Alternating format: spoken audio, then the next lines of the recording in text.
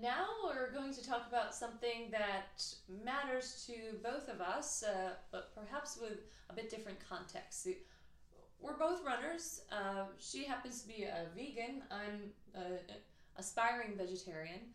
And it's sort of relevant because when I was marching with her campaign in the parade, we got vegetable costumes. Yes, indeed. I got to dress as a pumpkin, and there were radishes and carrots and I don't know of any other watermelon. candy. Yeah, a watermelon. And yeah. Oh, pea. It was the pea. Right. Yes, the pea pod. Yeah.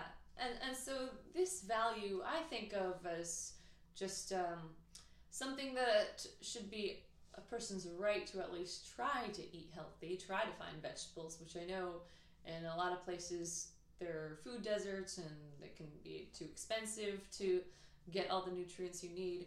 But there's an entire other context that Lorig is going to discuss, and under the whole theme of food justice. So yeah. Why don't we explain what you mean by that? Yeah, so there's a lot of pieces to food justice, but what food justice is sort of taken it's a justice and equity lens to the issue of food. And so we look at a number of pieces of it. So some of it is about access. It's about recognizing that what we call food deserts, we need to look at with a critical eye and understand how those food deserts came to be. Because deserts, there's some criticism of even using that term. Deserts are a natural phenomenon. And food deserts don't just randomly, it's not just that it happens that that neighborhood doesn't have any access to healthy food. That's the result of decades of government redlining. It's where investment happened. It's all of the sort of things that led to concentrated poverty that was concerted government policy that led to concentrated poverty, and subsequently led to the fact that in those communities there is very little access to grocery stores, healthy food, but a lot of access to processed food and unhealthy food. So that's that context, recognizing the reality of food deserts and where they come from, is one piece of the food justice sort of puzzle. The other piece that's related to it, again, coming back to this issue about like why it's so difficult, especially for low-income people, to get access to healthy food, is that there is a concerted, again, government policy to subsidize corn grown on a mass scale, and cheap corn has led to cheap soda, has led to cheap processed food, which is available, again, in low-income communities. And if you have a very limited dollar and you're trying to get full, it's a very rational choice to pick what is long-term unhealthy, but in the short term at least fills you up, and it's physically present in your community. So there's this much bigger picture about food and unjust government policy that leads us to the reality of unhealthy food and actually the new word, it's food swamps. Food swamps is a word that I'm hearing now, because it's not just that there's no healthy food, that's the desert. It's that it's a swamp with like the swamp of the unhealthy food in that community. Oh, maybe that's the kind of swamp we need to drain. That is one of the swamps we need to drain. So the other piece, though, of food justice that's really important is that when we start to address, when we start to look at this issue of like how do we change the access to food, we don't want to just make healthy food accessible.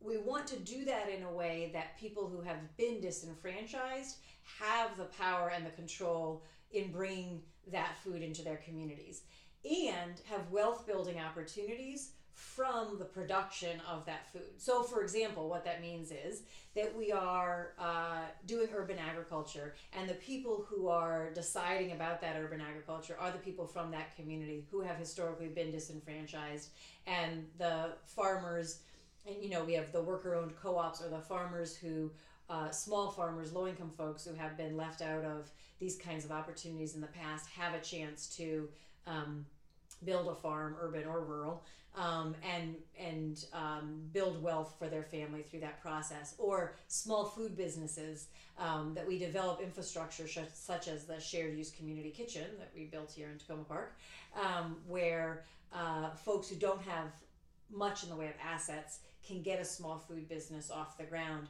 and create wealth for their family through being part of the local food system. So it's really about looking kind of big picture, understanding historical racism and policies that have led to these food swamps, food deserts, whatever we're going to call them. And then as we start to change that it's not just about access to healthy food, that's a key piece of it, but it's about how are people who have been disenfranchised in the driver's seat figuring out how to bring that healthy food, culturally relevant food to their communities, and then how can they not just earn income from it, but also do wealth building through that process. Wow, that's a very multifaceted. And what can you tell me about this food kitchen we have here? Well, so the Crossroads Community Food Network, I have been on the board for the last 7 years, president for 6.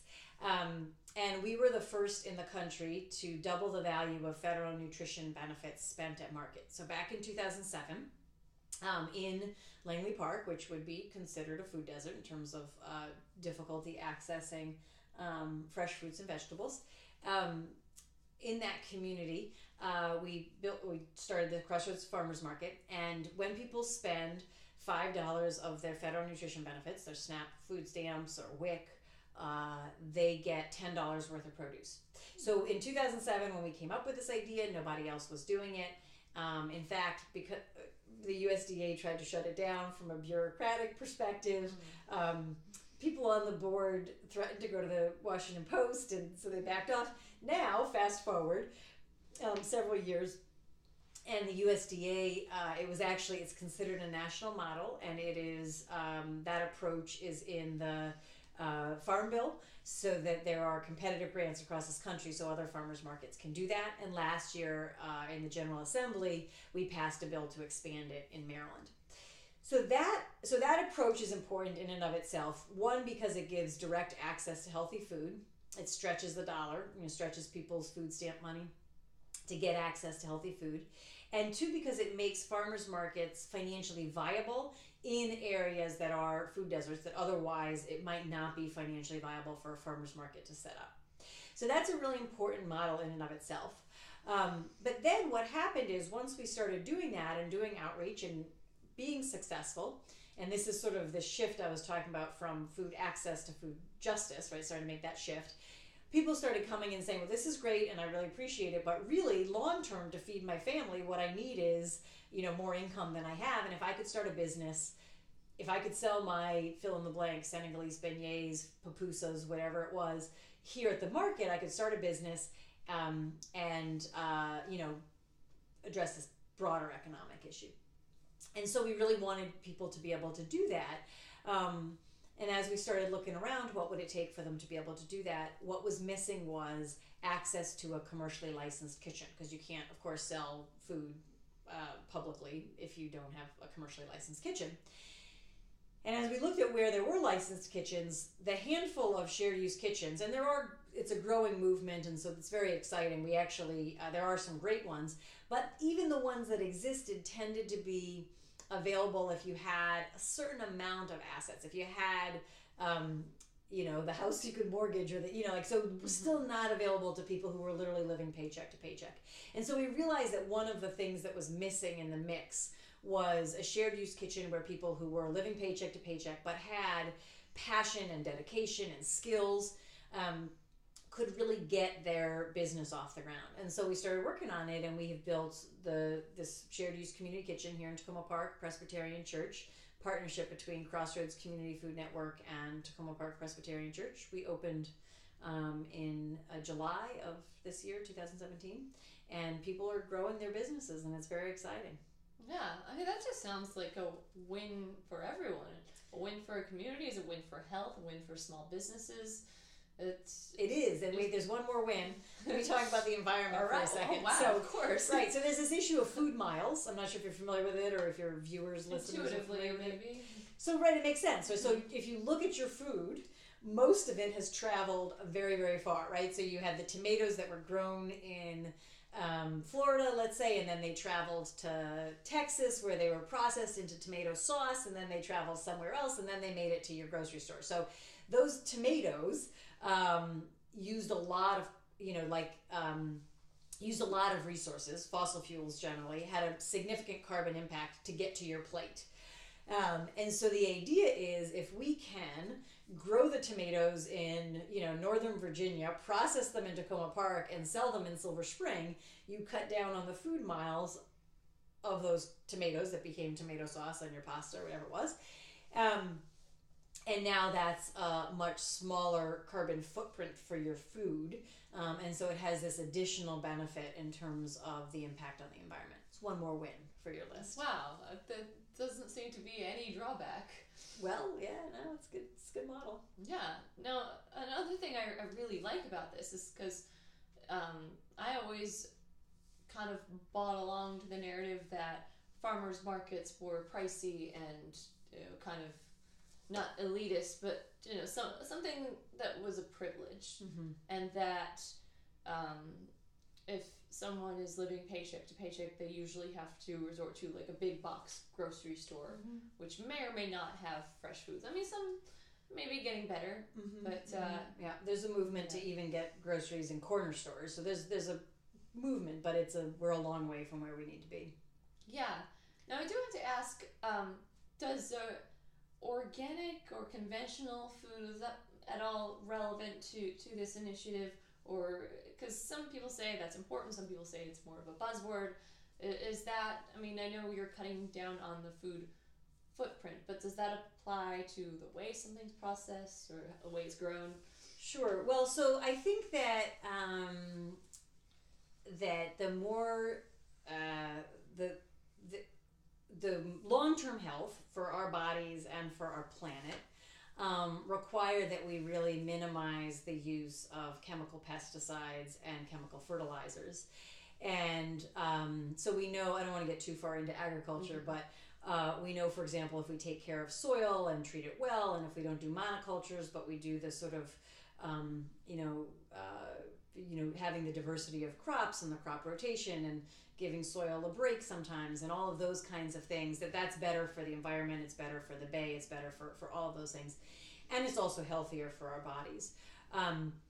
The reality of certified organic is that there are a lot of hoops to jump through, and so I think you might find that a farmer who may be growing in a very sustainable way isn't able to meet the hoops of certified. But so like when I'm buying my vegetables from small farmers, often they can't get certified because of the bureaucratic hoops. But I have conversations with them about, like, tell me about your growing practices, because I am looking for people who are growing in ways that are healthier for the earth and I believe healthier for me.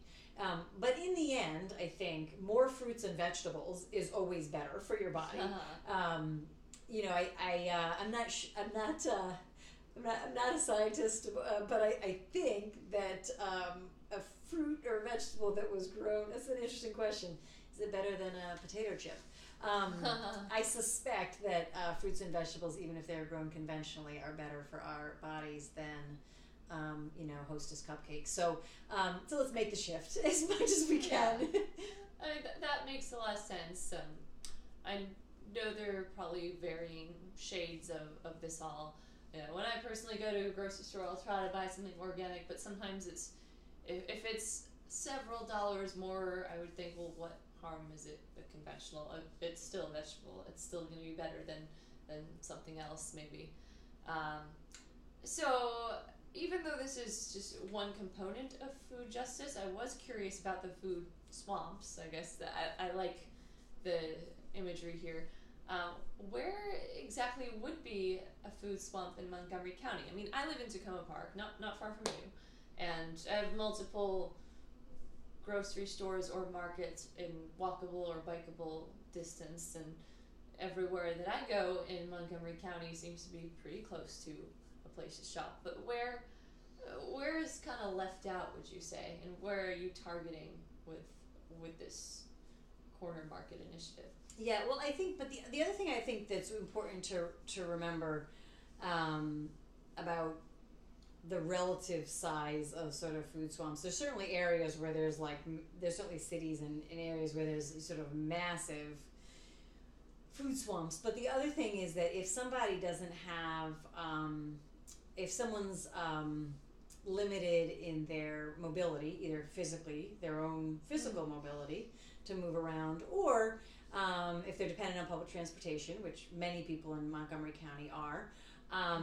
then even a trip to a grocery store that's not too far away is much more, and if they have a family that they're feeding, and if they have several children, if they have small children, it all gets very complicated very quickly to bring back large amounts of fresh fruits and vegetables for, a week from, someplace that is maybe not as the crow flies that far away, but is maybe two different bus trips with, three small children with a bunch of stuff and with and so I think that a lot of times people who are making policy or building the, programs kind of imagine, and I'm not suggesting that you are necessarily, but imagine, it's worth thinking about, like imagine themselves grocery shopping with a car, and so that may or may not be the reality of the experience. So really to kind of figure out where the sort of challenging areas are, I think requires looking at it from the perspective of, okay, if somebody lived here, what's the trip from here on public transportation to get access to healthy food, and that's kind of how you want to think about it, because there's additional layers, I think, to it.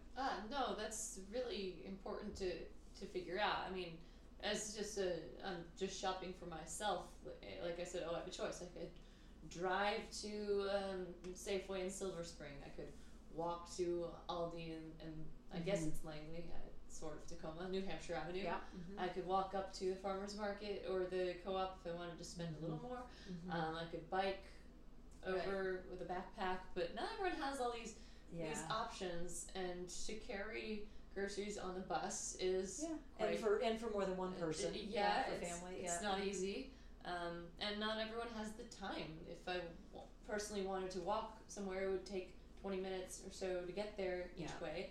And with several small children, that may not be so easy. It's easy to overlook these things. Yeah. And it's easy to judge people, I think, too. I think one of the most offensive things when Crossroads Farmers Market was getting started, and so there was this targeted piece about what we were going to do was make healthy food accessible to low-income people in our community, our neighbors and our friends who don't have the resources to buy healthy food at the Tacoma Park Farmers Market, for example.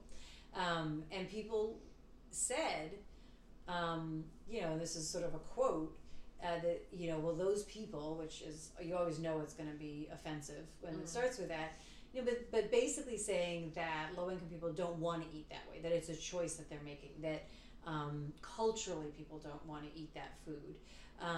And so that's offensive, it's racist, it's classist, but it's also wrong, it's inaccurate. And what we have found is that consistently every year we run out of the food that we call it fresh checks, the money that we raise to double the value of federal nutrition benefits. There's such interest in it. There's so much demand that we have run out every year of the fresh checks that we raise, $60,000 of it, before the end of the year. So clearly there is a demand, and it's a matter of access, and it's a matter of both financial and physical access to the healthy food. Exactly, that's what I was going to ask next. I mean, given this initiative, and how many have these been set up around the area, would you say?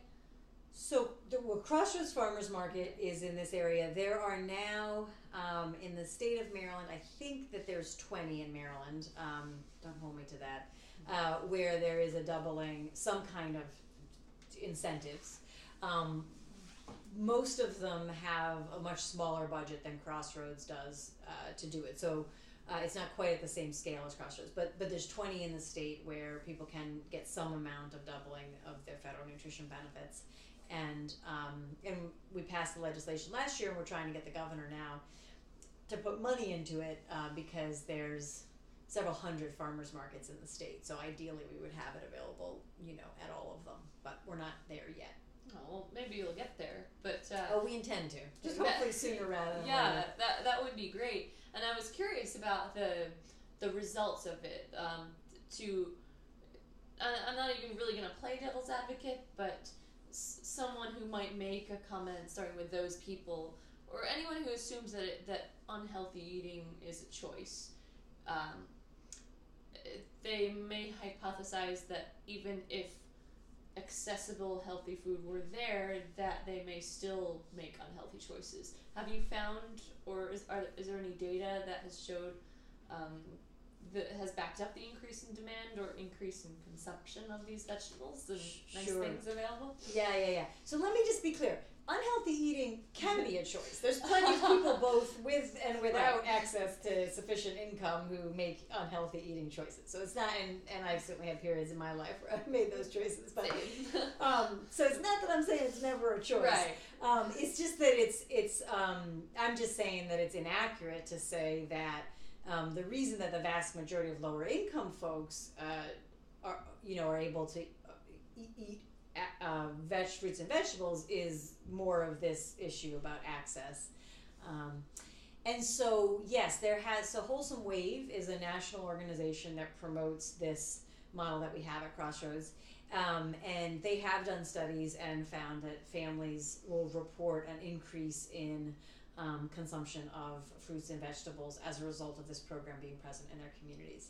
The other really interesting thing that Wholesome Wave is working on, and that we're doing a little bit of here in Langley Park and hoping to expand further, is actually fruit and vegetable prescriptions, where you have healthcare providers who are treating people with, let's say, diabetes or other diet-related, pre-diabetes or other diet-related illnesses, and actually can write prescriptions, and then those prescriptions can be essentially redeemed.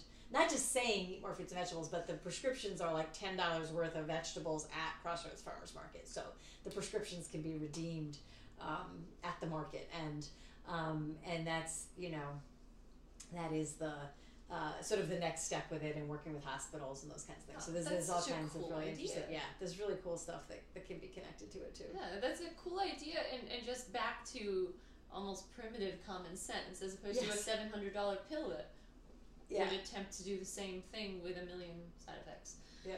Another rabbit hole. That's such a cool idea. Now, how do you imagine trying to move forward with this or accelerate this at the state level in the legislature? So thanks. There's some really cool things that we can do that sort of scale up this model. So at a very simple thing that we can do is put money into the Farms and Food Act, which makes at least this doubling the value of federal nutrition benefits at farmers markets available across the state now. So that's something that can happen without a lot of changes to infrastructure or those kinds of things. But this idea, when I was talking about like food miles and economic opportunity, we actually have this incredible opportunity in Maryland to really look at our food system as a way to do a number of things. One, to increase access to healthy food. Two, to create economic opportunity, and wealth building opportunity, especially for people who have been historically denied those opportunities. Three, to address some of the environmental issues. And then four, just to grow income and economics in the state. So for example, we can support new farmers, small farmers, farmers who are doing sustainable growing practices, farmers who have diversity of crops, who are caring for their soil. So we can create opportunities and incentives to increase that in Maryland. And then we can support them with a distribution system that gives them access to anchor institutions, gives them access to a broader market. So for example, right now, if you look at hospitals and universities, for the most part, they're not buying from 27 small farmers to get the tomatoes that they need for the dining hall, right? That's a very difficult thing to do. But if we do something like creating a food hub or some kind of aggregation system and distribution system, we actually could give all of those small farmers who are growing in ways that we want to incentivize, we could give them access to these really important markets, the anchor institutions in our community. And so this food hub idea or a distribution system sort of makes that connection and really, again, grows our agricultural system and the opportunity there. But then on top of that, we can add a processing facilities where folks can start small food processing businesses, whether that's the farmers themselves processing their product or somebody else. So again, taking this community kitchen model kind of to scale a little bit. And there is some conversation here in Montgomery County to do something along those lines, or there was at least, on the Ag Reserve, where you can then create opportunities. I was talking about the tomato that instead of going from Florida to Texas to Minnesota to Maryland, could just travel 15 miles to the processing plant and then 30 miles to University of Maryland's dining hall as tomato sauce. So there's a lot of opportunities to sort of scale up some of those ideas that we've done in a very small scale way here in this community, in a way that really makes a difference in the economy for the state, in the food miles in the state, which has a carbon impact, and in economic opportunity for people who have been excluded from that, and in our health, our physical health. Sure, I think you can win over some fiscal conservative support for helping small businesses out and decreasing some costs associated with that. I think there is a possibility for some real broad support on these issues. We have to frame them right and make sure we keep the equity and justice lens as we're kind of building it. But I do think that we can get some broad support. And that would be great. Well, thank you, and it looks like so we got this. We're just getting started. It goes by so fast. Yes, it looks like we did manage to cover everything in under an hour. Some people are not able to do that. Okay. But this. Thanks for going so far in depth onto both of these really complex and nuanced issues, and that is my goal with my project, and I hope that other candidates can find ways to really completely explain what gets them going, why they seek to have this kind of influence, and instead of trying to condense everything to one page or one tweet, you can't fit this all. You can't do it in a tweet, but I'll tweet the link to this. Absolutely. Thank you, Lorig. Thank you so much for the opportunity. It was a lot of fun and very informative. I learned a lot from this, and I hope you all viewers are learning something too. Right. Thank you. All right. Have a good night.